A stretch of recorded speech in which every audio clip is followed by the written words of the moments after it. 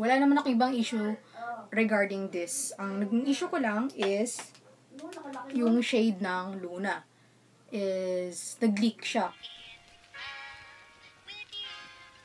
And it goes a little something like I'll keep you all summer and after fall I'll keep you all summer and after fall. Hello guys! Welcome back to my YouTube channel. After a year, nakapag-vlog na po ulit tayo.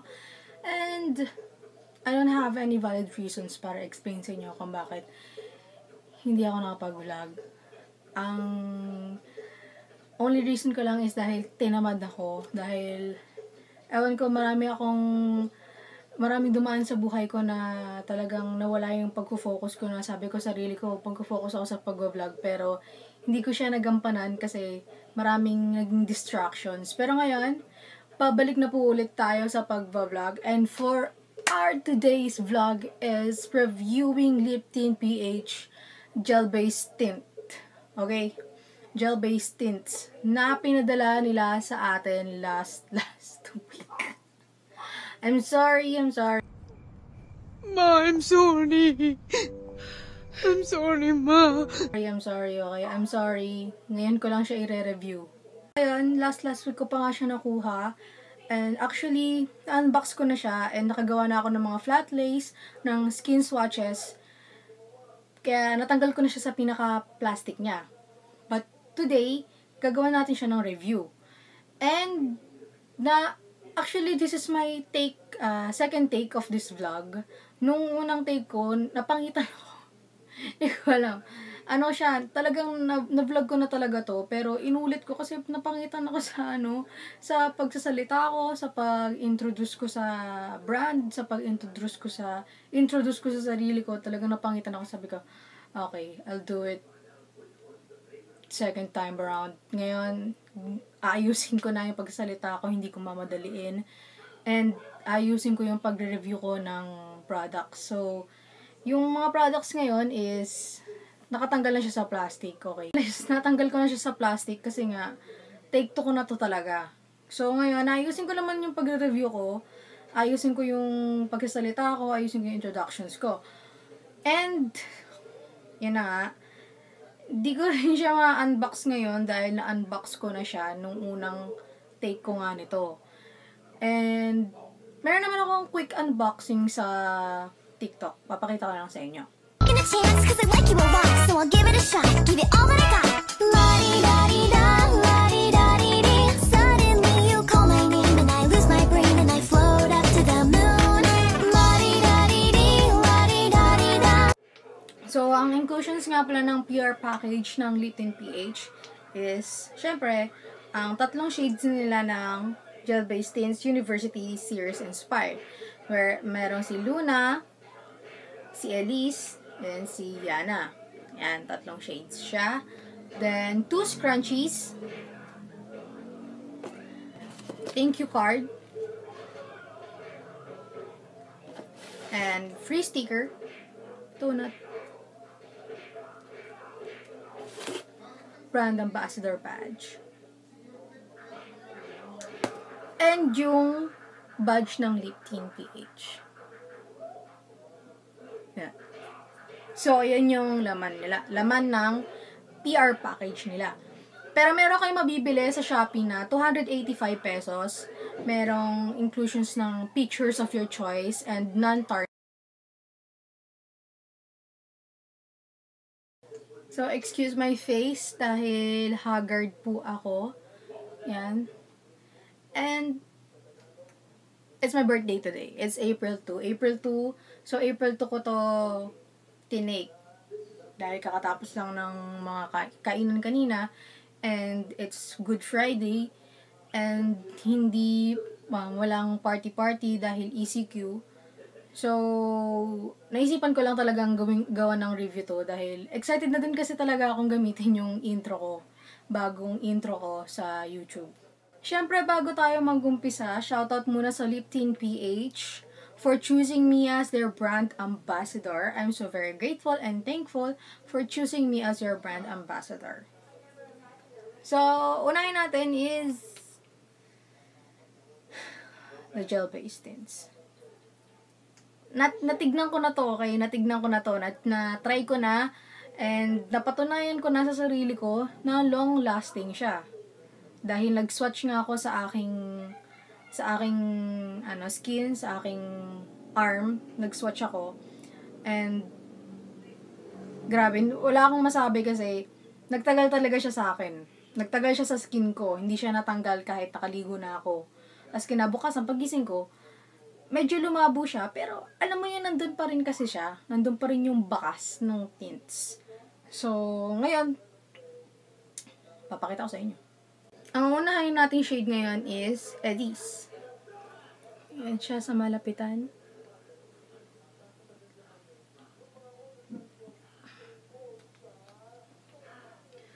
So, kayo guys, kapag may bagong dumating sa inyong lip tint, any lip tint pa yan, gel-based or what, you have to shake it before using.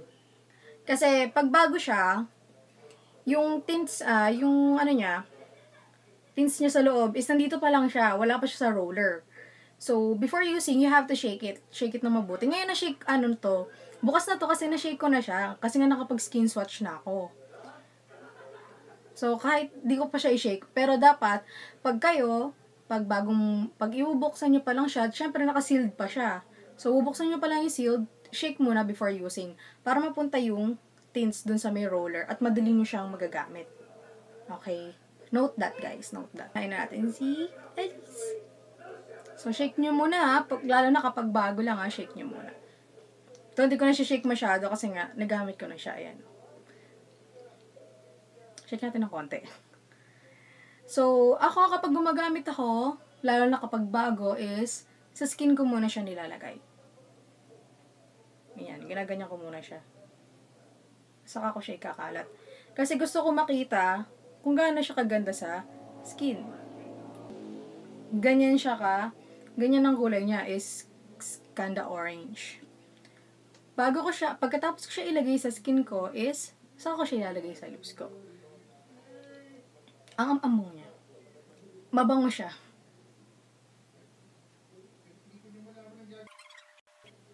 So, ito yung shade ng Elise.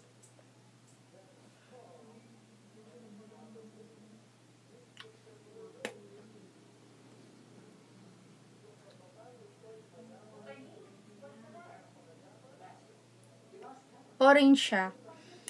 So, ang masasabi ko dito is, good siya kasi, nung unang gamit ko kasi talaga nito, talagang, 3 shake lang ata ako nun, or 2 shake lang ako. Napunta na agad yung, dito, yung tint niya. So, sabi ko, makapit siguro to. Kasi, agad pumunta agad siya doon sa may roller. Nung unang gamit ko nito, Pero ngayon, ayan, pinakita ko sa inyo, ganyan siya kaganda. Orangey.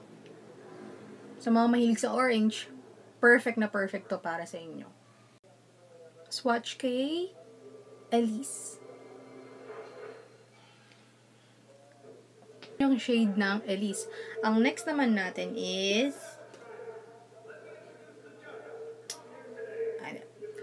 Yana. Si Yana. See this? Yana. So, tulad ng sabi ko, shake muna before using.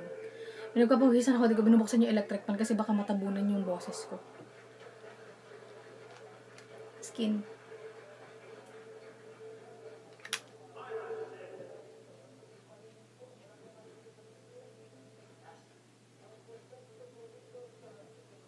Kind of pink siya.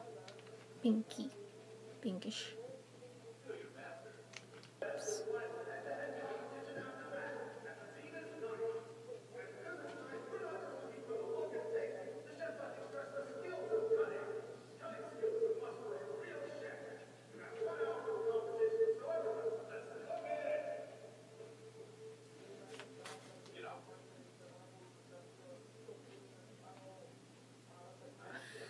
Hindi ko masabi kung ano yung kung ano yung pinaka-exact na kulay niya. Kasi dito sa skin ko, it's parang dark pink. Sa lips ko, parang siyang red. Red na pink. Parang ganun. So, ayun yung shade ni Yana. So, yun naman, ang masasabi ko lang naman doon sa shade ni Yana is, it's pretty. It's pretty. You don't love me! So pretty. Both pretty, actually. Both pretty. Okay. Kudos to Lipteen PH. In fairness, ang ganda ng shade nila. So, last but not the least is the shade of Luna. Nawawala si Luna. Ano yun? Ay, ito. So, ang shade ng Luna naman. Here. Ayan, lalapit ko siya. Ayan. Yes, kung makikita nyo, meron siyang ganyan. So, nung pagbukas ko pa lang nito, hindi ko pa natatanggal yung pinaka-sealed niya, is meron na siyang ganito. I think, dahil siguro sa pagsalin ng tint dito sa bottle, is medyo umapaw siya. Tapos, siguro nung nasa pa lang to, nung out of delivery na, or out, nung na-ship na siya, is naalog. So, ewan ko kung ano nangyari. Kasi, not my fault to eh. Pagdating nito, meron na talaga. Pero, not a big deal naman. So, as long as okay pa, yung tints, walang basag, walang nasira, yung sa pinaka-package, walang nangyari, walang nabasag na kahit ni isa, is okay lang. Okay lang. Kasi isipin nyo kung nabasag isa sa tints na to. So, nasa isang, ano ba tawag dun sa parang pouch na yon, yung sealed na pouch. Nandun silang 3. So, kung nabasag ng isa sa kanila, lahat madadamay. So, pati yung sticker ng ganito, sticker ng ibang shades, is mababasa. Hindi na mababasa yung pangalan, pati yung sulat, at yung, tatak nung, yung logo, is, matatabunan nung tint na mababasag sa kanila. So, ang importante is, walang nasira na tint sa kanila, walang nabasag na kahit ano. So, ang last na nga natin is the shade of Luna. So, as a reminder, always shake before opening. And, to be honest, nung unang bukas ko nito, di ba nga, shinake ko siya. At alam kong mayroon na siyang leak. May leak na siya, alam ko. So, nung pagbukas ko, tumilansik. Kasi nga, nasobrahan sa laman. So, it's not a big deal naman, di ba nga? Sabi ko, at least walang nabasag, walang nangyaring masama sa iba. Ay, dito pala muna. Ayan. Ayan siya. Ito yung shade ni Luna. Ito yung pangatlo. So, yung Elise, siya lang yung may iba talaga kasi orange siya. Tapos yung Yana is kind of pink, pero may pagkakahawig silang dalawa ni Luna. But the Luna is a bit darker. A bit darker compared to shade of Yana. Okay? So, medyo nakakalito nga siya kapag tinignan mo siya through this camera. Pero kung makikita niyo siya in person is magkaiba kasi sa paningin ko ang dark nung Luna. Tara natin sa lips. Ayan na.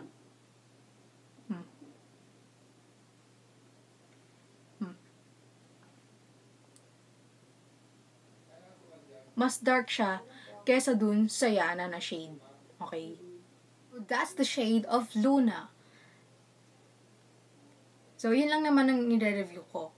Yung 3 gel base tints ng PR package from Lipteen PH. A quick review lang naman. Quick, honest review. So, yun lang naman. Wala naman akong ibang issue sa kanila. And, okay naman yung mga shades niya. Dahil, kung makikita nyo talaga, is talagang akala nyo magkapareho yung Yana at saka yung Luna. Pero in person, mas dark yung parang crimson red yung red ng Luna. Kesa sa Yana. Yung Yana kasi, medyo parang pinkish shade.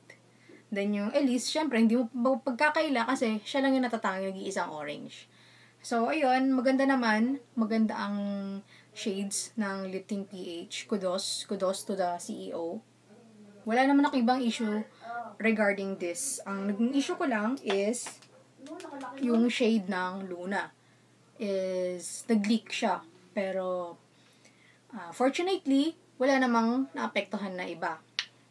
So, ayun, you can get this gel-based tint for 85 pesos. Like, 85 pesos siya. Isa super affordable, super pigmented, and long-lasting. So, may sasabihin ako sa inyo, meron akong isisingit na video after neto. May isisingit ako na video na tinest ko siya sa water. And that video is from last week, which is yung first take ko. Yun lang yung tinira ko kasi doon ko napatunayan na long-lasting siya dahil nagugas ako ng plato noon tapos hindi pa rin siya natanggal. Sabi ko sa inyo, lalapit ako sa inyo para makita nyo ng close-up kung gaano kaganda tong mga tints na to. So, let's go! Unahin natin ang shade ni Elise. Kita nyo ba? Ayan, shade ni Elise.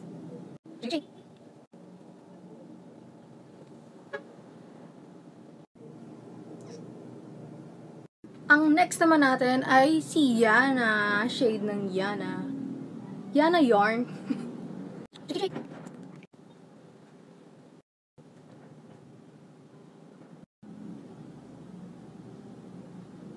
And for our last shade is Luna.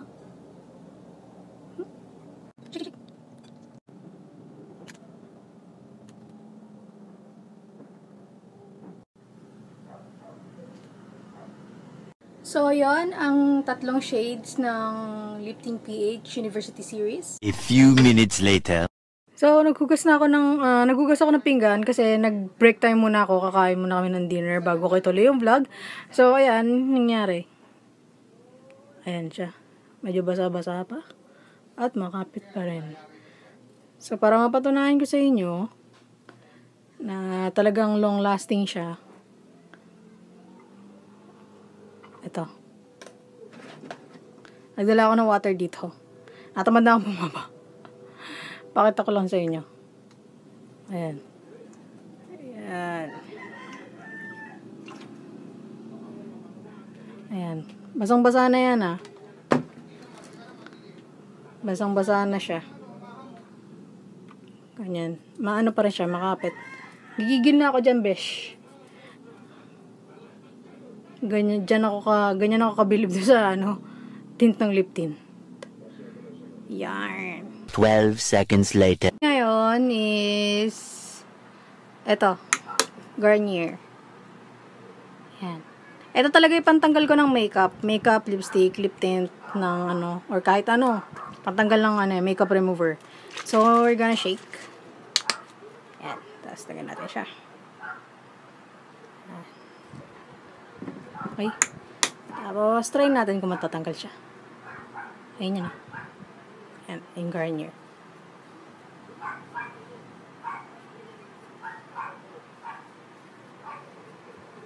Madiin yan, besh. Madiin. So, as you can see, natatanggal nga siya. Pero, kita nyo naman, bukas pa rin. Saan ka pa? Lipteen na. Diba? Ganyan siya. And that's the video from my first take of this vlog last week. Ngayon, isisingit ko naman yung ginawa kong flat lace. Nakapost siya sa Instagram ko, pero isishare ko na rin sa inyo dito. So, ito yung una kong flat lace. Ang ginawa ko dyan is talagang tutok na tutok ako sa araw.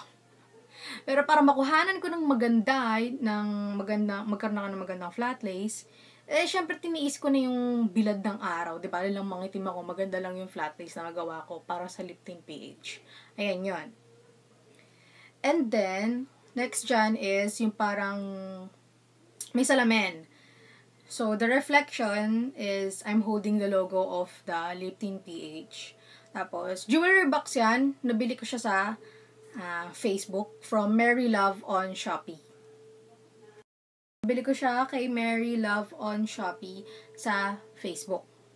So, I'll drop the link below sa description. Nandun yung link ng page ni Marylove. And marami siyang, hindi lang siya toys. Hindi lang siya jewelry box. Meron din siyang mga toys, meron siyang mga hard toys and stuffed toys, and may mga accessories din siya doon. So, feel free to visit their page. Super affordable ng mga gamit nila and super worth it kapag bumili kayo. And ayun nga. At ang mga ginamit ko lang naman dyan is yung kumot. Kumot yan. Tiniklop ko lang. Velvet siya na kumot. Talagang kapag gumagawa ka talaga ng flat lace, is lalabas lahat ng creativity mo sa utak mo. Talagang kahit simpleng bagay napapaganda mo, napapa-emphasize mo yung simpleng bagay dahil lang sa creativity. So, ayan. So, kapag nakita niyo yung background nito, nung lugar na pinaggawan ko ng flat lace, is masasabi niyo, ito yung lugar na yun, dito ka gumawa ng flat lace, parang hindi ka panipaniwala, kasi nga, nasa tamang angulo talaga siya, mga bes. Nasa tamang angulo talaga siya. Na hindi mo maiisip na, dito ka gumawa ng flat lace, ito yung lugar na yun, ito yung background mo, diba? So, parang, siya talaga, nasa tamang angulo, sa tamang lighting, and, syempre, kung gaano ka creative sa pag-picture mo, pag-photoshoot mo doon sa flat lace mo. That's my honest review about the gel-based tints of Lipteen PH, and for sharing my creativity on flat lace for Lipteen PH PR package. And for our third vlog, I'll announce some giveaways. Okay? Magpapag-giveaway tayo. Sa dulo ng third vlog ko, doon yung makikita yung magiging mechanics. So, better watch it, and sana pagpatuloy nyo yung pagsusuporta sa akin at kita-kita tayo sa ating third vlog. Hindi ko muna sabihin ko ano yung magiging third vlog ko kasi niintay ko pa kung ano yung unang dadating sa akin. So, kung ano yung unang dumating na package, yun yung i-review ko at yun yung i-vlog natin. So, kita-kits tayo sa ating third vlog, and please support and don't forget to like and subscribe.